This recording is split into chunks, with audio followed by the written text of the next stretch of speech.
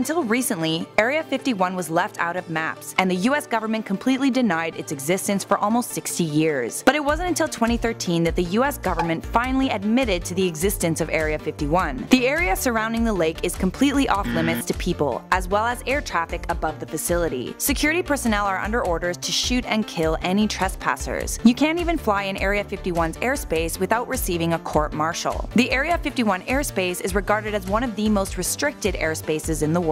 Because the purpose of the facility is such a secret, the conspiracy theories that surround it are very compelling. It has become the focus of many modern UFO and conspiracy theories. The most well-known conspiracy is that an alien aircraft recovered at Roswell was stored, examined, and reverse-engineered at Area 51. It was claimed that bodies belonging to extraterrestrials were recovered at the crash and hidden from the public. This is known as the Roswell incident. In 1947, the Roswell Army Airfield Public Information Officer, Walter Haut, issued a press release that said that a flying disc had been recovered near Roswell, New Mexico. The story on paper is that this was nothing more than a crash of a conventional weather balloon. Conspiracy theories about Roswell didn't pop up until the 1970s. Roswell is one of the most famous conspiracy theories in history, as well as one of the most debunked. In the 1990s, the US military released 2 reports that detailed what really happened at Roswell. The crash involved a nuclear test surveillance balloon. Despite that, the mystery of Roswell continues to spark the interest of UFO enthusiasts. One of Area 51's employees gave a testimony when he was nearly on his deathbed about his experience at Area 51, and he claims that the Roswell incident was real and that there were actual aliens who survived. He also said the CIA interviewed gray aliens,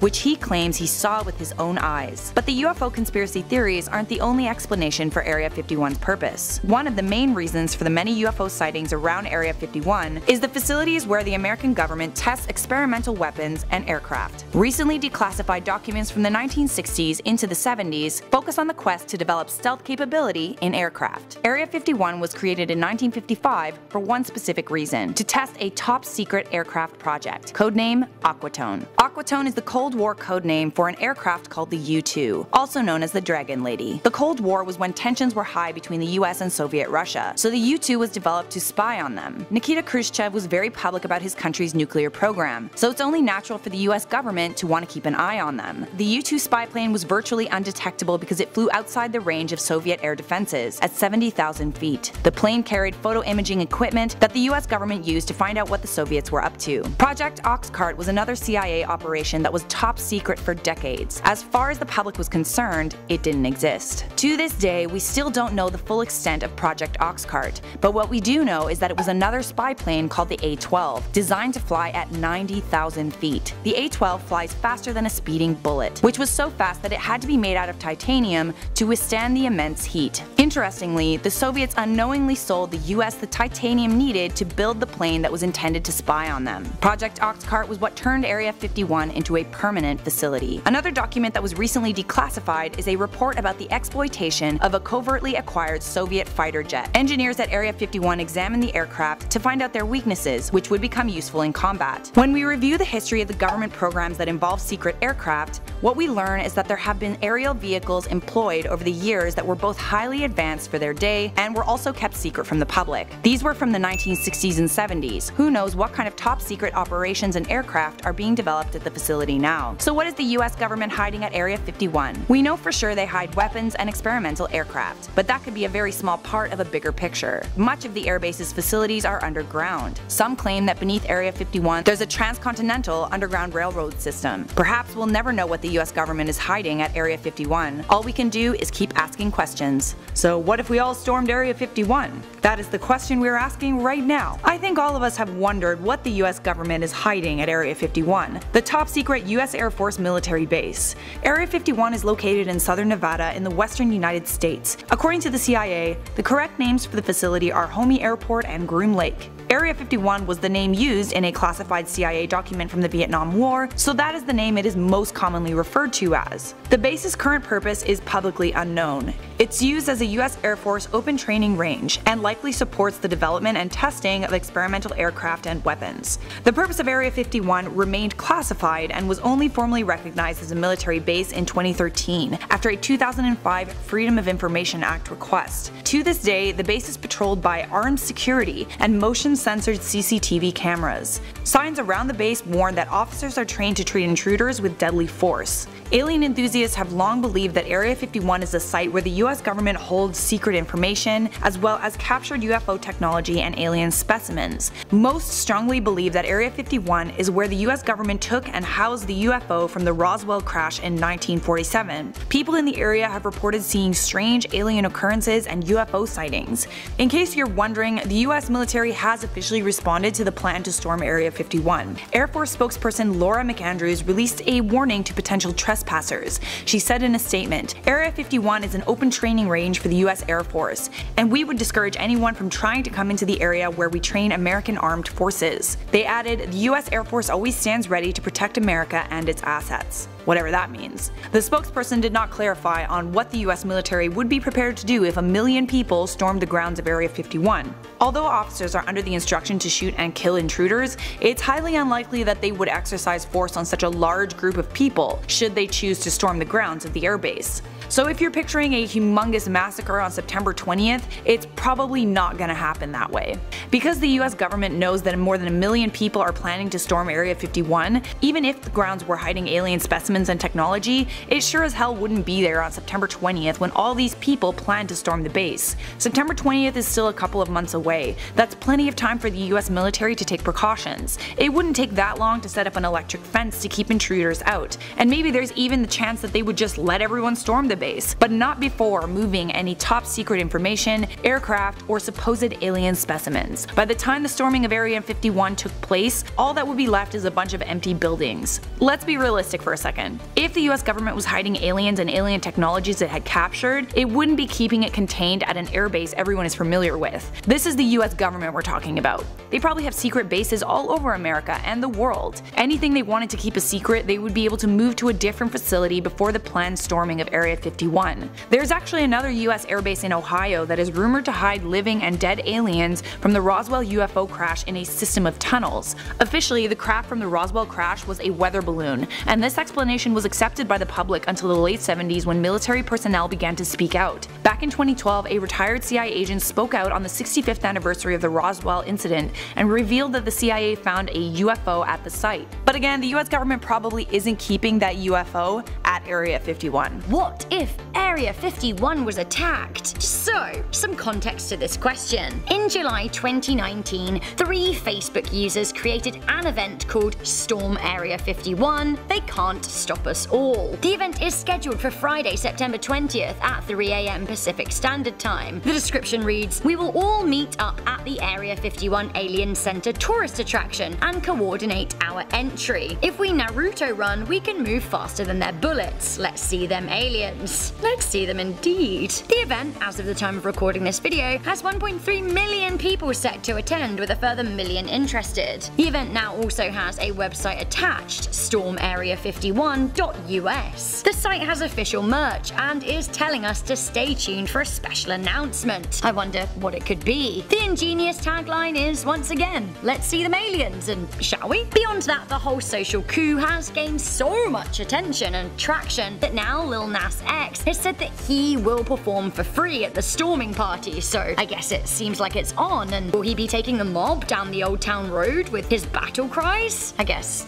we'll get to that. So we don't know when Area 51 was officially established because, you know, classified and all that, but we think it was circa 1947. The facility is highly protected and has been mentioned in the same breath as the word alien on countless occasions, not least because of the Roswell incident of 1947, which is a strange founding year coincidence, is it not? A number of alleged former employees of the facility have claimed that there were aliens, or greys, housed there, as well as flying saucers and other alien technology. Publicly, Bob Lazar has claimed to be a physicist who worked on reverse engineering extraterrestrial technology at the facility. He also claims that the facility has documents describing the historical involvement of Earth and extraterrestrials for the past 10,000 years. Others have claimed that the space has been involved in the development of nuclear weapons, and some wilder conspiracies, if it can get wilder than aliens, say that the government is testing time travel there and genetically engineering children. Conversely, the government claimed that the facility is a test space for the United States military Air Force, although they don't go into detail. In fact, the United States government has only acknowledged the existence of the facility for 6 years. Prior to that, they denied it. Either way, they clearly do not want people in the space for reasons unknown. An Air Force spokesperson has responded to the current situation by saying, the United States Air Force is aware of the Facebook event encouraging people to storm Area 51. The Nevada Test and Training Range provides flexible, realistic, and multi-dimensional battle space to test and develop tactics, as well as conduct advanced training in support of the United States national interests. Any attempt to illegally access the area is highly discouraged. Ho ho ho. Highly discouraged. I feel like that's probably the understatement of the decade. A quick Google of Area 51 will show you some serious signposts with some serious warnings, like warning, photography of this area is prohibited. Warning, this is a military institution. Warning, deadly force authorized. Section 1382 of Title 18 of the United States Criminal Justice Law forbids trespassing on military and naval bases. In fact, punishment is enforceable even if a person simply intends to trespass. So, you know, the people saying that they're going to storm the area. Persons violating this section of the law are subject to 6 months imprisonment or a $500 fine, or both. Could the penal system really deal with putting 2 million people in jail? No, it can't. But raising $1 billion off would-be trespassers isn't a bad exchange, is it? Although the admin involved in processing that many fines would be an utter headache. But what about the whole deadly force authorized issue? We all know that America shoots to kill when it has to. It seems in January 2019, United States military personnel shot and killed a man who failed to stop at a security gate in the Nevada National Security Site, in which Area 51 is enclosed. In 2016, a group of BBC journalists were held at gunpoint as they approached Area 51. Now, they did get away with a fine, but had they not had the credentials, what would have happened to them? There are a lot of memes about the Area 51 storm, and I've had a good chuckle, but at what point would storming the facility become very, very unfunny? If the September 20th storm went ahead, then I imagine police and military personnel would have the foresight to try and stop the people traveling to the area. The tourist center, for example, would be on lockdown, and the roads surrounding the facility would be heavily guarded. If the military doesn't want you to see something and it knows that you're coming, it's going to stop you. But can it stop 2 million people? If everyone turned up who said they're attending or is interested, could the United States actually halt the storm? Well, the answer is, as the most powerful military force in the world, sure, it could stop people, but what would that actually entail? Would the United States shoot down its own civilians? Would it bomb them? Would it use chemicals to keep the crowd away? And what implications would that have on the longevity of the country and the support for the government? And also, didn't Elon Musk, one of the richest people in the scientific world, didn't he tweet saying he'd provide flamethrowers to those people storming the facility? Like, is this legitimately going to turn into a civil war? If Area 51 was attacked by an external source, like say in an act of terrorism or another country or something along those lines, the military wouldn't think twice about opening fire and protecting their assets and then using full force of punishment and retaliation. But does this apply to its citizens? Does not 2 million people, whether in jest or not, banding together to say that they want answers kind of suggest that actually maybe this whole knowledge is power but knowledge is secret model of government might actually be wearing a little thin? Does the government have a right to keep what is happening at Area 51 a secret from their own people? Aren't governments supposed to work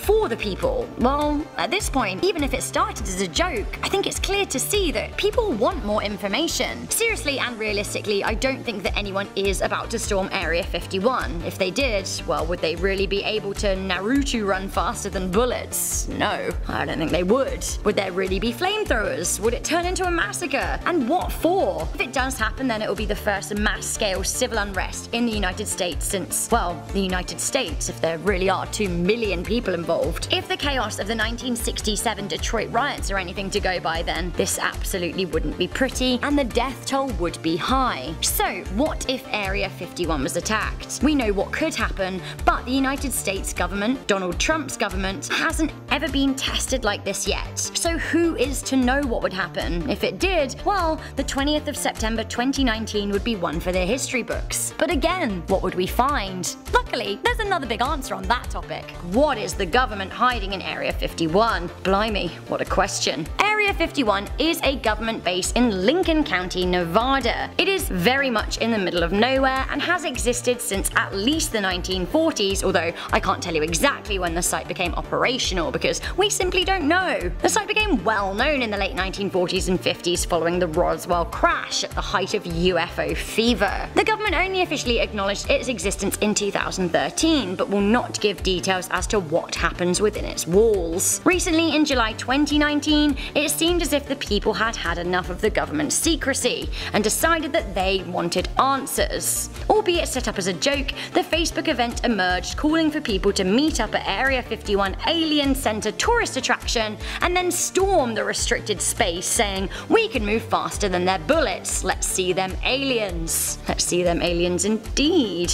The event is scheduled for September the 20th, 2019 with 1 million people already attending and 920,000 interested. So, quite the crew. I guess that's one way to finally solve the mystery, hey? But like, honestly, what is the government hiding there? Oof, if I knew that, there really wouldn't be any need to storm the place, would there? So let me talk you through a few of the more enduring theories. The CIA only confirmed existence of Area 51 in 2013 when old documents were declassified by the Obama administration. However, they have never acknowledged alien rumors. The official party line is that the space is an open training range for the US Air Force. In its time, Area 51 has been pegged as the filming location for a fake moon landing. So perhaps Area 51 is a huge Hollywood-style set where all of our astronauts go to fake space. Although I don't personally subscribe to that narrative. I think the moon landing was real. Hooray for the moon! Happy 50th anniversary moon landing. Or Area 51 landing? Questions. More likely though is that people could find remnants of nukes and other weapons. A popular theory is that Area 51 is a possible location for secret nuclear tests. A lot of people believe that the US government carelessly tested nuclear weapons around Area 51 back in the 1940s and 50s, with some people claiming to have spotted them on Google. Investigative journalist Annie Jacobson has claimed that Area 51 was the home to a nuclear program called Project 57. She claims that alpha-emitting material, so nuclear waste, was buried in the ground but has been spread by earthworms who polluted the Nevada soil with plutonium. Wild. Others think that the site is ongoing with its nuclear involvement even today, and that is one of the locations used to store nukes in America. Other conspiracists say that Area 51 is developing energy weapons, which I guess is similar to nuclear weapons. Some say it's the home of a one world government order or an Illuminati HQ. Others say Area 51 is developing weather control equipment or even time travel. Others say that we are likely to find genetically engineered children at Area 51, which I suppose is kind of an offshoot of the major theory, which of course is aliens. It is said that employees swear a lifetime oath of silence, which must mean that there is something going on, right? Well, in 2013, a dying former employee of Area 51 claimed to have worked at the facility in 1950 and said that he wanted to speak his truth in case he had an operation that was going to fail. He wanted to share his thoughts before he died. Have a quick listen. I couldn't tell anybody. In fact, I had to take a vow that I wouldn't tell anybody. A lot of it for 40 years. He claimed that there was a secret project called Project Blue Book and that his employers confirmed that the facility did indeed house aliens. The man didn't give his name in the interview out of fear for his family, but he does sound pretty convinced. Also convinced is physicist Robert Scott Lazar, who claims to have worked at reverse engineering extraterrestrial technology at Area 51. Not only does he claim that the government is hiding so-called grey aliens, greys being a term used frequently by anonymous sources talking about the building, he also claimed that the government is keeping UFOs, which he was studying. It is believed by many that the government scooped up the Roswell wreckage, which was then kept under lock and key at Area 51. Even though he is adamant that there are alien secrets to be discovered at the base, Mr. Lazar has discouraged people from storming the test site for fear out of their safety, a sentiment echoed by the Air Force themselves. Air Air Force spokesperson Laura McAndrews told the Washington Post that they are prepared to stop any threat to Area 51 at all costs. She said, "The United States Air Force always stands ready to protect its assets and would discourage anyone from trying to come into the area where we train American armed forces." So, again, the official line is that Area 51 is a test site for aircraft and weaponry. The space is one of the most secretive and classified in the United States, so I, a British girl living in Canada, absolutely can't give you the answer you're looking for. Perhaps on the 20th of September we'll find out if people do indeed storm the base, but then that is pretty unadvisable because despite the Facebook post suggestion that people can run faster than bullets, they actually can't. But I have to ask, would the government really shoot down 1 million people or 2 million people or 3 million people or the entire population of America if they turned up just to protect whatever is behind the barbed wire fences? Whatever it is, it must be pretty important.